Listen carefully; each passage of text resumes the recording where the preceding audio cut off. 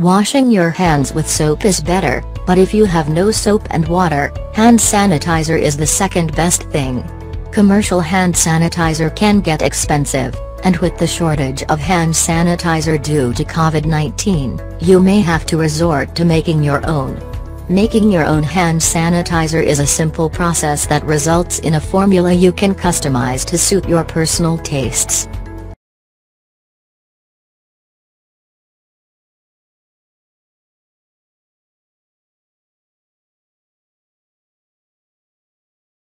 Required ingredients.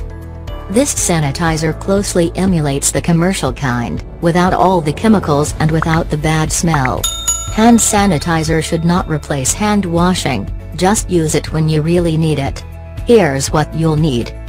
2/3 cup 99% rubbing alcohol, isopropyl alcohol, or 190 proof grain alcohol, do not substitute other concentrations of alcohol. 1/3 cup pure aloe vera gel, preferably without additives. 8 to 10 drops of essential oil, such as lavender, clove, cinnamon, or peppermint. Mixing bowl. Spoon. Funnel. Plastic container. Step number 1: mix the alcohol and aloe vera gel in the bowl. Pour the ingredients into the bowl and use the spoon to mix them together well. The mixture should be completely smooth. If you want the solution to be thicker, add another spoonful of aloe vera.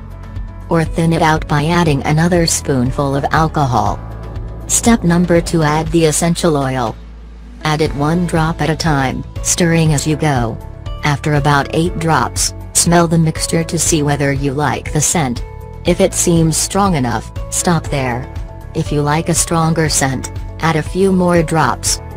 Use whatever scent you enjoy. Lavender, clove, cinnamon, peppermint, cinnamon, lemon, grapefruit, and passion fruit all work well.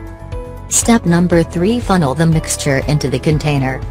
Place the funnel over the mouth of the container and pour the hand sanitizer in.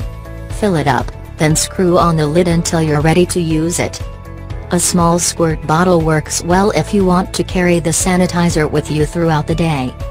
If you make too much for the bottle, save the leftover sanitizer in a jar with a tightly fitted lid.